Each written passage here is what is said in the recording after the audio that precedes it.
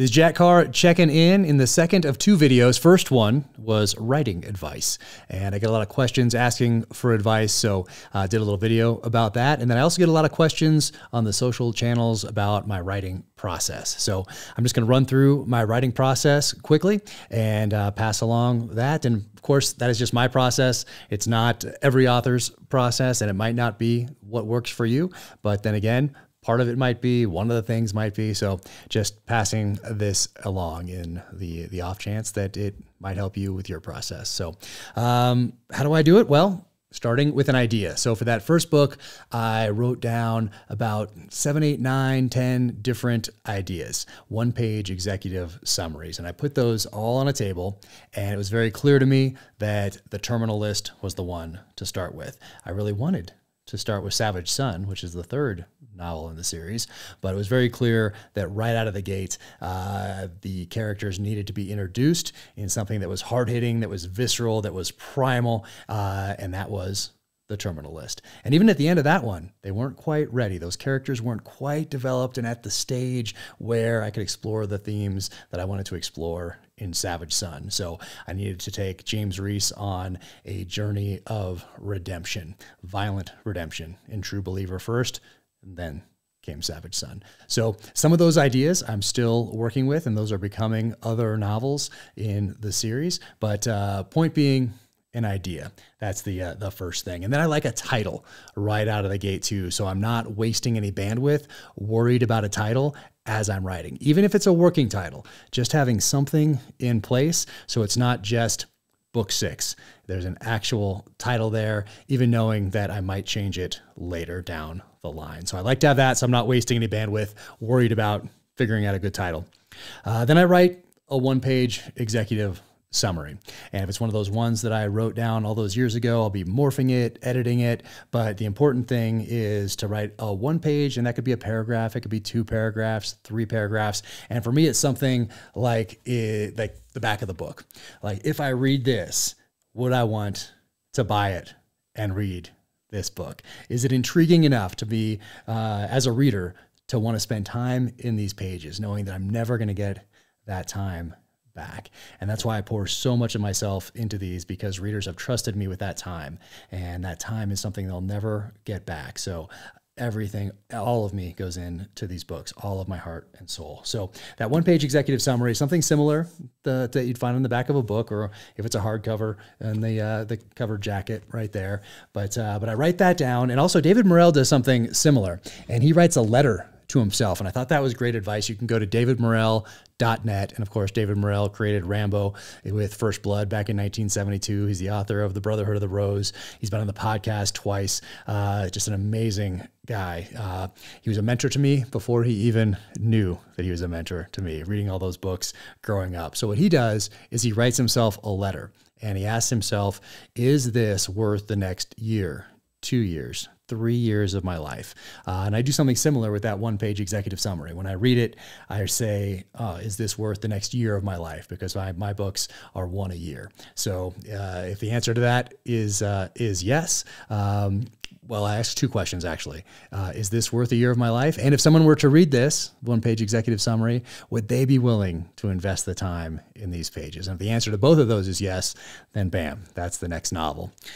So the idea, the title, a one-page executive summary, and then I turn that one-page executive summary into an outline. And typically, not all the time, but typically that is a prologue that is 3 parts and an epilogue. It hasn't been that way for every novel, but that's the way that it's shaping up for book 6 that I'm working on right now, and it's been that way for most of the other novels as well. So I write that outline so I know where I'm going. And some authors don't. Some authors, they're called pantsers, and that means they write by the seat of their pants, and they just write. They don't know where it's going. I like to know where I'm going, even if that's going to morph slightly as I develop these characters and further develop the plot as I write. So I like to have that outline, and I get it, and this is the subjective part, I get it to about, well, as robust as is necessary to then start the manuscript. And that'll be different for everybody. Some people that'll be 5,000 words, some will be 10,000, some it could be 30,000, 40,000, who knows. But a book in the thriller genre is typically just over 100,000 words, 115,000 words, 120,000 words, somewhere in there if you're looking at word count. Not all of them, but typically right around there, just a little over 100,000 words. So that I get that outline to a place where I'm good with it, where, okay, I know what needs to happen in the first part, know what needs to happen in the second part, know what needs to happen in that third part, and then how I'm going to wrap this up where it gives the reader enough resolution, but also makes them wonder where it's going next. So that's the outline. Then I sit down and turn that outline into the manuscript. And that can take, well, it depends on how many interruptions there are. That's the other part of when you sit down to write, finding a place, for me anyway, where I'm not going to be interrupted, or I'm going to minimize those interruptions as much as I possibly can. So sometimes I'll get up in the morning and then I'll write late into the evening, no breaks at all. Other times there's interviews to do, there's podcasts, there's other things that come up, and there's life. There's taking the kids to school, there's picking them up, there's taking them to after school activities, picking them up from those. There's all those sorts of things as well that need to get factored in. So how long does it take? It takes a year, and it has to take a year because there's a publication date, and it's one novel a year in the James Reese series. So, so I start writing that manuscript, and I always have my books nearby for reference. And I do that because I don't yet have a notebook where I can flip to someone like director of the CIA. Okay, what color eyes did they have? Where did they go to school? That sort of a thing. So eventually I'd like to have that. I need to figure out that. So once you get past maybe 2 books or 3 books in the same series with a lot of recurring characters, it's probably a good idea to have a notebook that has those things in there. I do not have that yet. Mark Graney, author of the Gray Man series, gave me a good idea that I just took for this book that I'm writing right now, and that's getting all the novels combined into one PDF. So you can search one PDF that contains all of the novels to do a search for a keyword or a character or something like that, rather than having different PDFs if you're doing your searches electronically. But typically I have the books close by. That gets a lot harder. Like if you're Lee Child or somebody like that who has a stack of books, well, probably this high, then it gets a little harder, I would think. But right now it's still semi-manageable with the number of books that I have working on book 6. So I go to these and I can flip through them for reference. I can go sometimes just want to remember writing a passage, like in this one right here. So this is In the Blood that came out last year. This has just came out in paperback, and I'll go to this one every now and again lately and read chapter 3. Chapter 3, for whatever reason, is my favorite chapter that I've ever written. So yeah, right here. And that's my favorite one for whatever reason. But anyway, and also in the back of this one, available now, is the prologue to Only the Dead, to my book 6. So prologue is in here for those that are interested in that paperback edition. But point being, I have all the books close by as I write, so I can reference something fairly easily. And what else do I do here? All the books I use for research. So as I go along and I do research, I'll pick up different books along the way. I have those on a separate shelf, one, to keep them organized, and so I know right where to go, and 2, so when it's all said and done, and I can do a reading list that are recommended books that help for the research of said novel. So I have an empty shelf. I start the year with an empty shelf right there, and I start adding books to that as I do research throughout the year as I write the novel. So I have those close by as well. I have the Vickers guides close by. Those are my first stop when it comes to describing different weapon systems in the novels. I go to those. Amazing pictures, incredible descriptions. I'll do a little more research online, and then I'll ask a series of people, James Rupley, Larry Vickers, Kyle Lamb. I'll send it to them, Clint Smith, and say, hey, does this sound right? Did I get this operating system right on this certain weapon system? And bounce it off then, just to make sure that stuff is right if it's something that I'm not intimately familiar with. Dictionary and thesaurus. Rather than just relying on what's online, and some definitions have changed over the years, I have this. This is from 6th grade. You can tell it's quite worn, and I need to go and find another one. I probably just need to go on eBay and get one that is in good shape, so I don't totally destroy this one.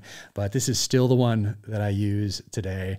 I have other dictionaries, big, leather bound ones, whatever. But for some reason, I just keep going back to this one. It's super handy. Throw it in my backpack if I'm going to somewhere to write, like the library or a friend's cabin or something like that. And I have this with me, and I just love this. And it's nice to take a break, give your eyes a break from the screen and look up a definition to something in a physical dictionary. Also, thesaurus right here as well. This is the same one from 6th grade as well. So I like having physical dictionaries, physical thesauruses to go through as I am writing. So that is close by as well right there. A notebook.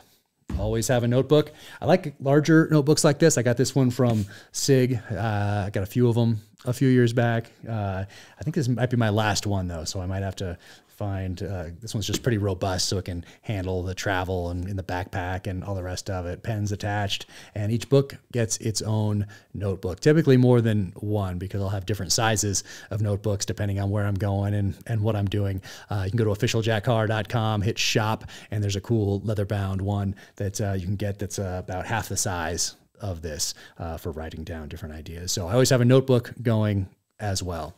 And what else? Emails to myself. So I've tried having the notebook next to the bed, but even though I said I have multiple, which I do, for whatever reason, in the middle of the night, it's just harder for me to wake up or as I'm going to bed, have an idea and to throw my legs over the side and write it down. I've done that a little bit, but then the next morning I look at it and I can't really tell what I wrote sometimes. So I'll grab my phone, and I was trying to keep the phone out of the bedroom for years, and I was successful for years, but I do have it down, not right next to the bed. So I do have to get out of bed, go over to the plug where it's charging, and then I'll send myself an email. So I'll send myself an email to an email address that's only for me, that nobody else has. And I'll write the idea down. So then in the morning it's legible and it's there in the inbox on the computer that I just use for writing. So that's the other thing.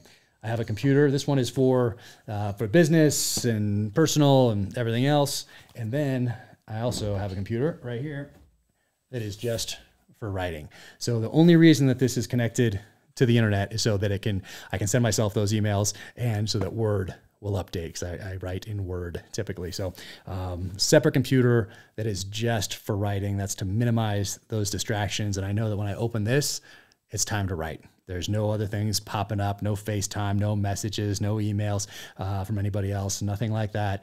This is just to write. So that has worked out well for me, and every book gets its own computer as well. I use Scrivener, and it's Scrivener, and that's from literatureandlatte.com. And I use that for book 3, and it's a writing program, looks very similar to Word. Used it for book 3, Savage Son. And what's great about it is that you can arrange your chapters in a way that you can drag and drop them. So instead of having to copy and paste like you do in Word, well, I can hit a button and all of the chapters go up, and I can say, oh, you know what, chapter 8 should really be chapter 5, and I can just drag it over.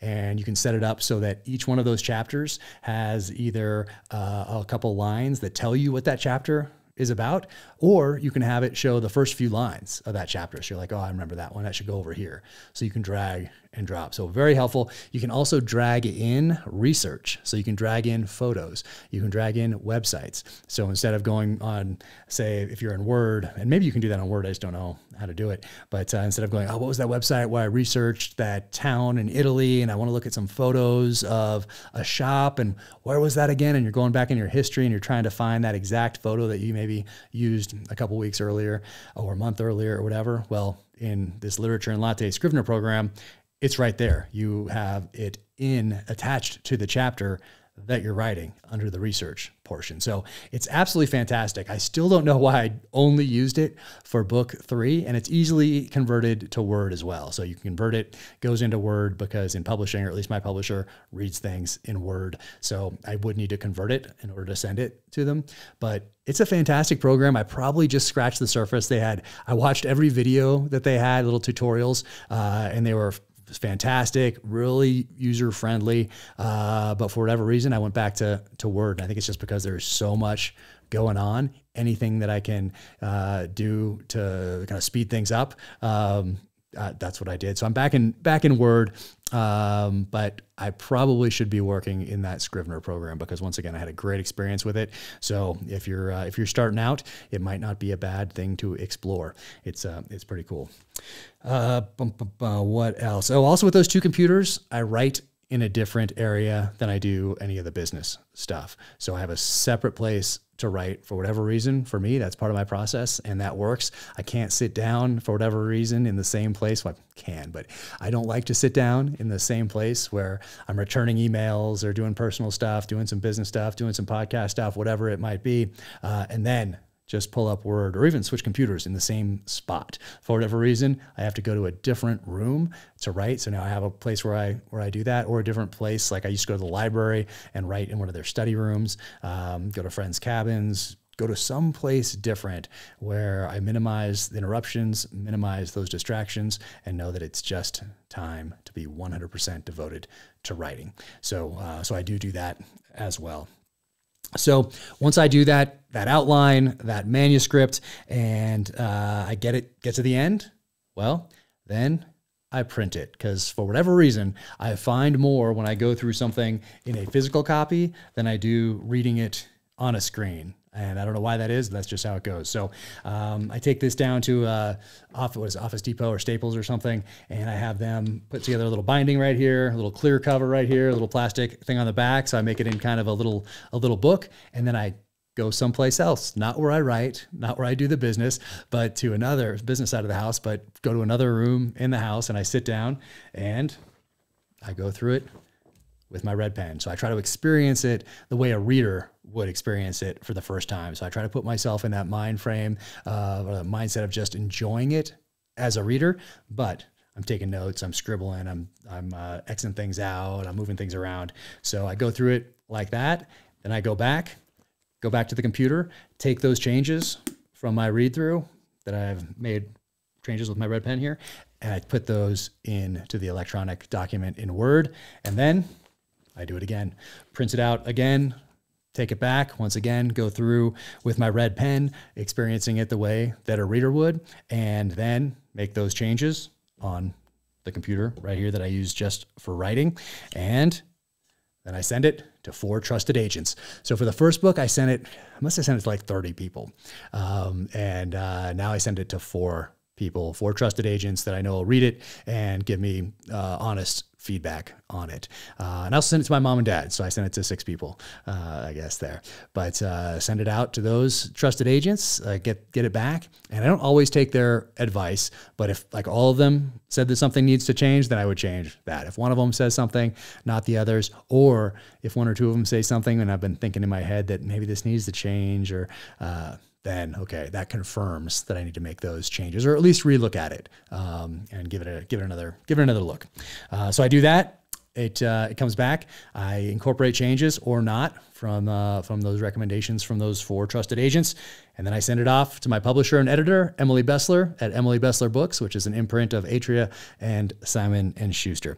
And she is just fantastic. She reads it. She gives me her notes, and then I take those notes, go through, make changes or respond to those notes that she has, send it back to her. We go back and forth 3 times typically, sometimes a little more if I think something else needs a little bit more refinement, or I want to add something, or as I've read it over and over again over this past month or 2, I realize that something either needs to come out or go in more commonly. So we do that, and then it's done, and off it goes to turn into the book. Also, as I'm writing, I get ideas for the next novel, or 3 down the line, or 4 down the line. So I'm taking notes also there, and I have a folder on the computer that I just write on that's future book ideas, and I have one that's, hey, this is the one that I think is going to be the one that I develop next. So I'm doing that at the same time right there. And that's pretty much the process. A lot of coffee, a lot of Black Rifle coffee in the morning, and then bourbon at night. I don't want to switch those up. If you switch those up, maybe there's an issue. So stick to coffee in the morning, bourbon at night. And then I also like to have weapons nearby for whatever reason. I mean, have weapons nearby anyway, but weapons that have something to do with the novel. So I have something like this tomahawk right here, or pistol, or whatever else it might be, and have that close by as well. It's just nice to have books, research, dictionary, thesaurus, weapons, my computer that's just for writing, and that is the process. Now, once again, if you want some writing advice, there's another video that I made that is out there. You can check that out. It's about 15 minutes long, and this was my process. Hopefully it helps you. And in the end, you really just have to sit down and put pen to paper, put fingers to that keyboard, and get to work. Thanks so much.